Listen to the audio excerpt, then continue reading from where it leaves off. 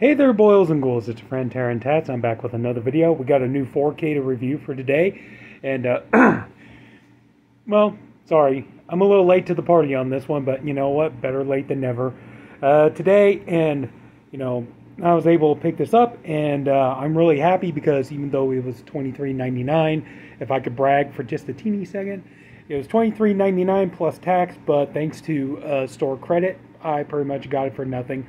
So today, you already know by the title, from Paramount, we have The Crow, this amazing movie, 30th Anniversary Edition, starring the late, great Brandon Lee.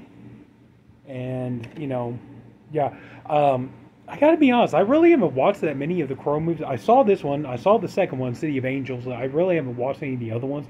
I should probably get on that. The new one, I don't know. I probably will watch it, but I'm not in any, you know, like super great hurry to see it. But anyway, but this movie, I remember I watched, I love this movie. It's fantastic.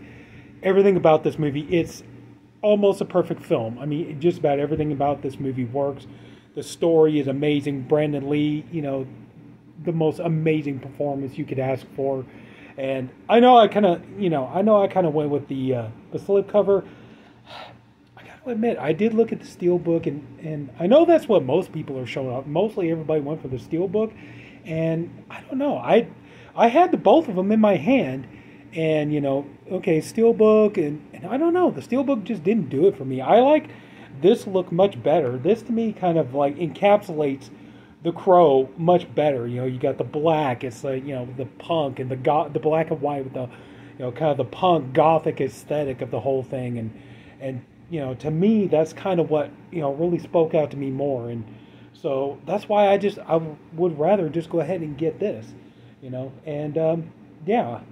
Unfortunately, though, you can see, like, right there, there's a tiny little nick right there. Oh, well, not tiny, but, yeah, unfortunately, it's a pretty visible nick. But unfortunately, that happened when I was trying to take the damn sticker off, you know. But other than that, you know, we're in good condition, so there's the back of it. You can tell I've already got it cased up. Everything, because yeah, I love the way this slip. I know if you're not into slip covers, that's fine. Just, you know, this one here, just, you know, I really enjoy this slip cover, and I was just like, yeah, I want to have this one. I want to keep this one. So we got some new special features too, which I think is kind of cool. We got Shadow and Pain, Designing the Crow, Sideshow Collectibles, an interview with Edward R. Pressman. But then you get the original bonus features. You got audio commentary with director Alex Proyas.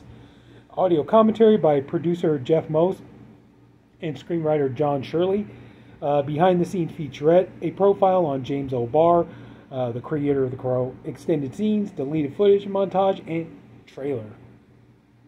So yeah, so we got some nice bonus features in here, and we'll go ahead and there we go, but we'll take it out. As you can see, yeah, pretty much the exact same thing. Not much there different.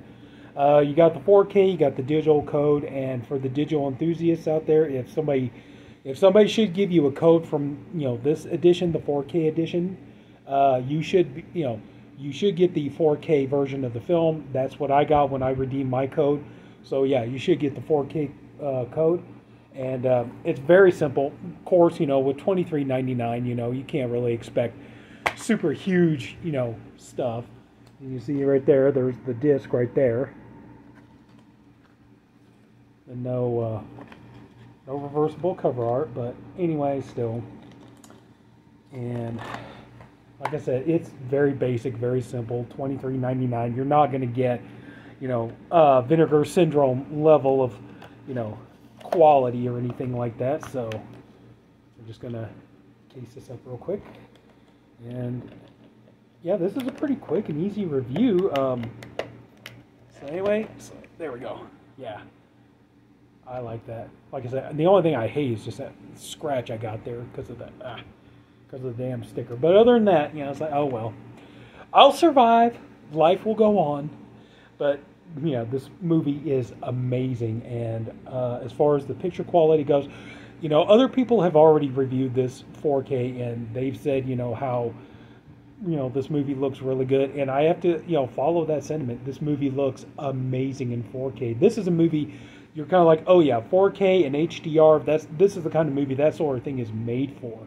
You know, it is, you will see so much more detail in the whole, the just the detail in the scenery. And one thing I thought was like really blew me away, like just visually stunning, is the scene where um, when Eric Draven, Brendan Lee's character, where he comes home or he comes back to his apartment, and you see all the detail inside of the rundown, broken down, what used to be his and his girlfriend's, Shelley's apartment.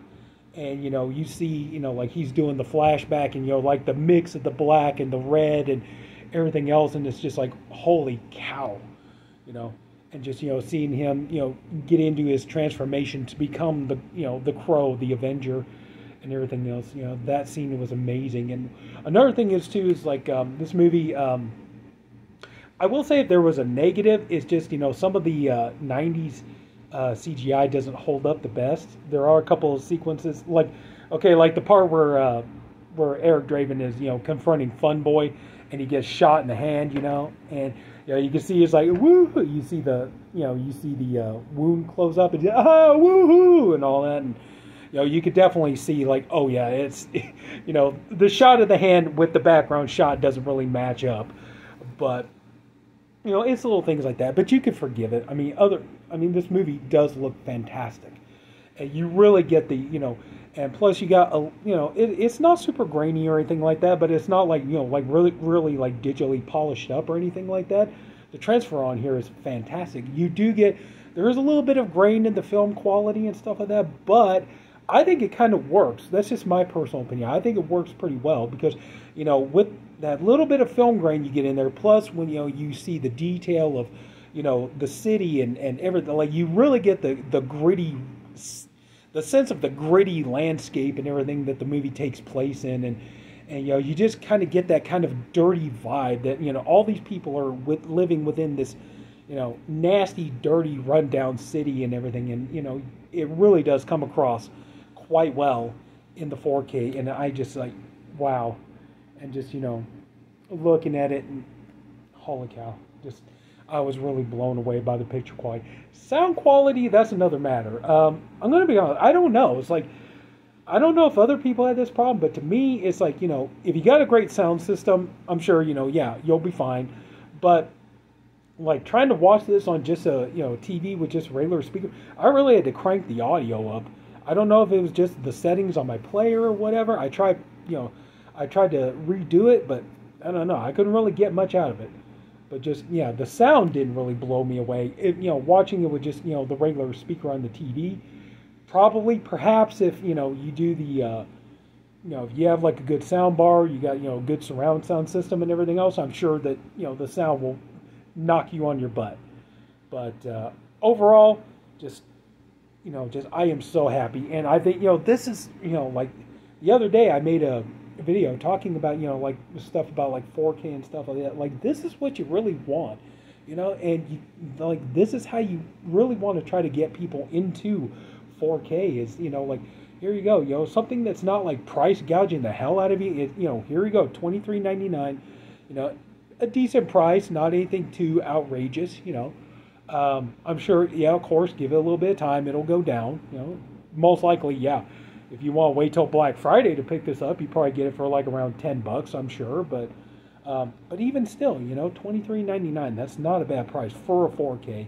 And just when you consider, okay, you got you got a beautiful slipcover, you got new bonus features, yeah, I mean, it's almost like boutique label quality.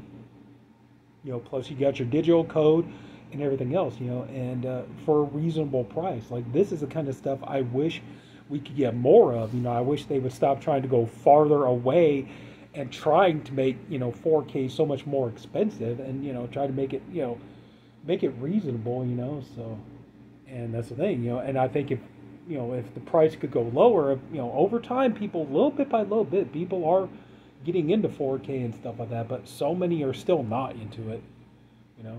And the problem is, if you're going to keep doing all these, ridiculously expensive editions, they're never going to be into it.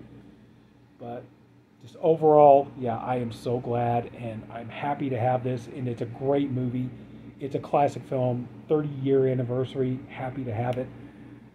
rest in peace, Brandon Lee. We miss you. We really do. But just, it's an amazing film. And honestly, oh yeah. Like I would, if you asked me, should I pick this up on 4K? I wouldn't even hesitate. I'd tell you, yeah, pick it up. Pick it up. It's worth it. You got the extra, more bonus features, everything. There's no reason, and it's at least at a reasonable price. So there's that too. So yeah. And if you want, and the Steelbook, it's like this was $23.99. The Steelbook, at least my local record store, was only $27.99. So only a $4 more difference for the Steelbook. That's not bad either. I mean, when you consider what, some studios and some boutique companies, what they want to sell Steelbooks for, $27.99, that's, not too bad, So, yeah, this is it. I'm happy. I'm really happy. This is when you feel like, this is when it feels like, yeah, 4K collecting is totally worth it and stuff, at least for me. But anyway, so yeah, there we go. Overall, I'm really happy with it on every level. So I know some people will be like, well, yeah, they could have at least included the Blu-ray in it. And it's like, well, yeah, that's true. But so I don't know. So anyway, so that's it. So if anybody took the time to watch this, I thank you for doing it. I appreciate you for doing it. I honestly hope you enjoyed the video. And I appreciate you even more because, like I said, I'm late to the party. I know people have beat me to this. So if you still took the time to watch my video, man, I can't tell you how cool all of you guys are, I mean, everybody's already reviewed this one, but you still took the time to watch mine. Man, talk about kings and queens, all of you. So anyway, so that's it. So take care, everybody. Have a good night. See you later. Bye.